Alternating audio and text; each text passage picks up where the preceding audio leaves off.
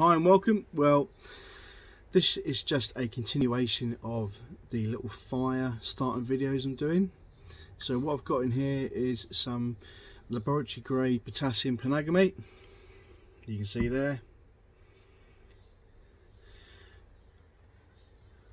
Again, with any chemical, always important to read the safe data sheet that comes with it, so you know the kind of dangers you're going to come across.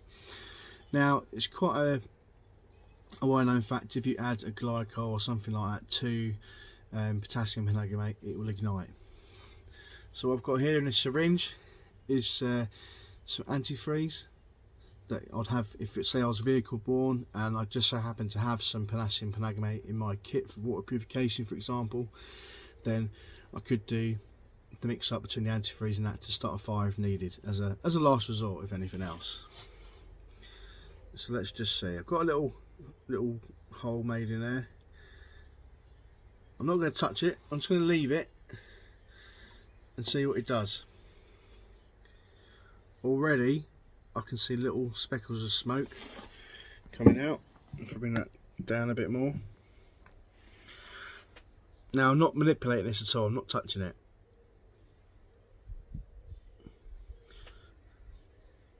Any minute now, you can see the smoke coming out of it. Wait for it. It's fizzing.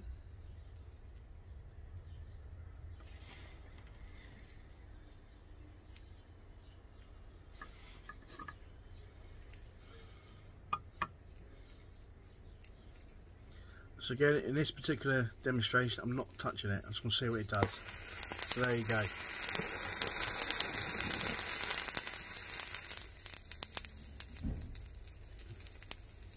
So it's quite explosive, as you can see there. Great bed of embers. If I had a tinder bundle ready, I could pour that straight. I could even put that straight in the tinder bundle and light it and leave it, so it passively does it itself. There you go. Look, one big ember, solid. So that's me doing it without manipulating it.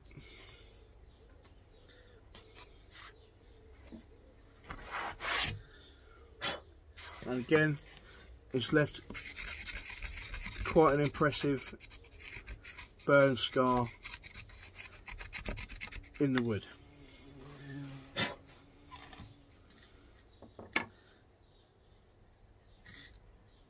Now, again, just because I'm a little pyromaniac, put another load in, create a little well.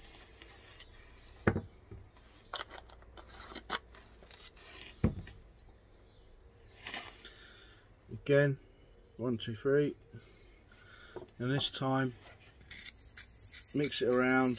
You see there straight away, a lot quicker reaction. It's starting to smoke up straight away.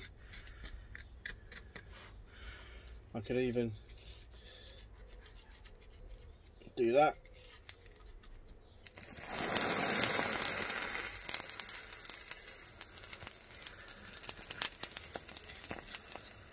Again, that's quite an impressive ember. That would certainly get a fire going. So that's just potassium permanganate with, excuse me, with some engine coolant. Again, that's like solid. There you go. It's roasting up. And again, all the little bits there still fizzing away. So that's another method. Thanks for watching.